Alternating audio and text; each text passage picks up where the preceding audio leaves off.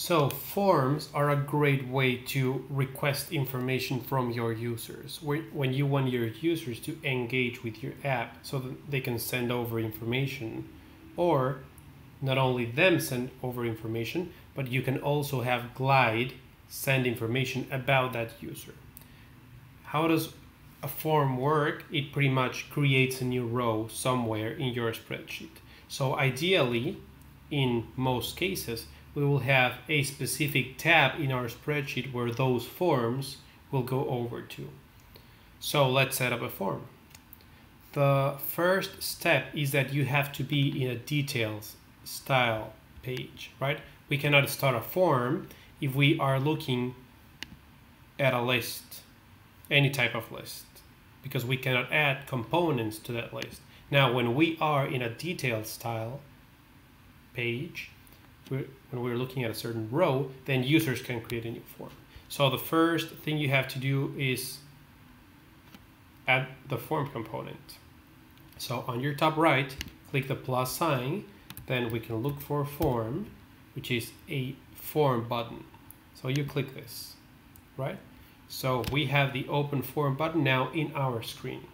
Now, before doing anything else, I want to set up my spreadsheet, my Google Sheet tab, where the information provided by that user will go, right?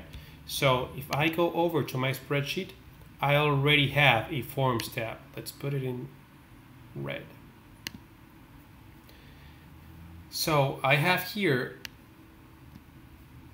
my spreadsheet. It's a blank, it's empty, right? So let's ask 3 different questions. So question 1, question 2, question 3. Now, as I said earlier, we can ask users for information, but Glide can bring over information about that user. Pretty much what we always need is that user's email address. We can only do that as long as our app is public with email or a whitelisted app. Otherwise, if it's just a public app, then there's no way for Glide to know that user's email. But if users are logging into the app with their email, then we can bring that value, that email address, to this spreadsheet.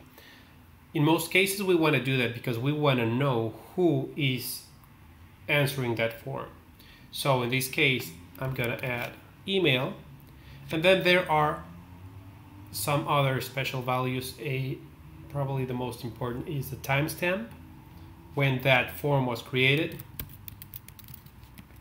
And we can also assign a unique ID, a unique value, which I always add just in case later on we want to do relations or some other things. So unique ID, which is UID, right? So we have set up our forms tab where the forms will create new rows, right? So if I go back to Glide, I hit the reload sheet because I added information in my spreadsheet. And then I can click this form. Then the first thing I have to do is point the destination tab, the destination sheet. Where will that form go in my Google Sheet? So we want to point it to our Forms tab that we just created, right? So as you can see, Glide already shows every single column that we created in that tab. Glide shows that here. We have all these components. So I will delete all of those because I want to start from scratch. So the first thing I want to have is the user's email. And I don't want to ask that user for their email, but I want Glide to bring that email over to my spreadsheet. So you can see here, if I scroll down, we have special values.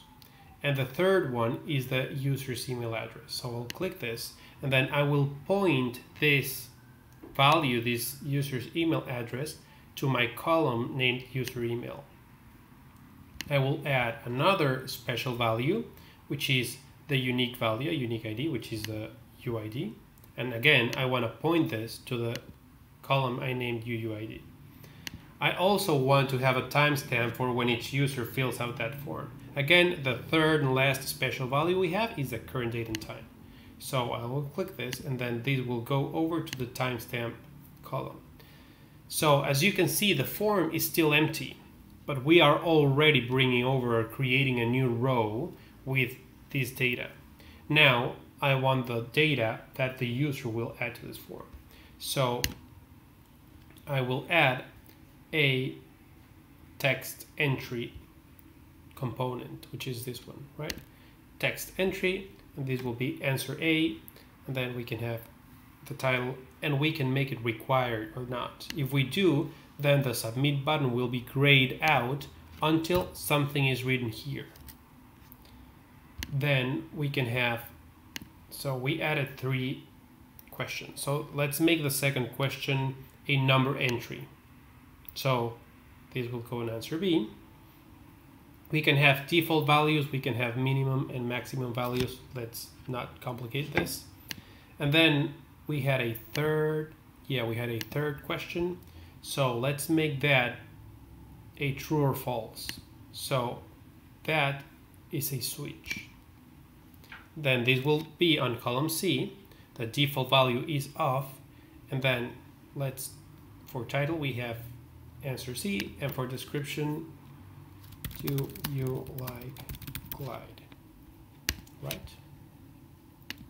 So now we have 3 questions where we require answers from our users. Our first question is required. So until they have filled that out, the submit button is grayed out, right? They do have to answer that. Now they don't have to answer the other 2. We have a text entry question, we have a number entry, and then we have a switch, which will make it a true or false. And then we have these special values. So for answer A, for question A would be I feel good. And then answer B is a number, so let's make it a 10. And then answer C, which is a switch, true or false, let's make it true, and then we click submit. The user only sees the send icon, right? But you as owner of the app, when you go over to your spreadsheet, let's reload this.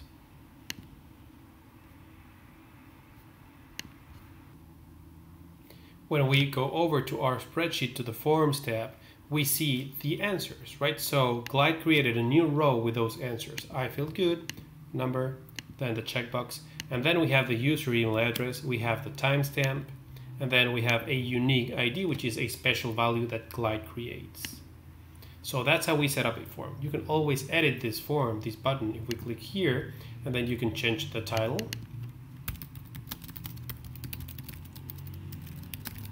You can change the colors. And then you can always add visibility conditions, which you will learn later on to show this button only under certain conditions, if the user matches certain conditions. So that's how you set up a form.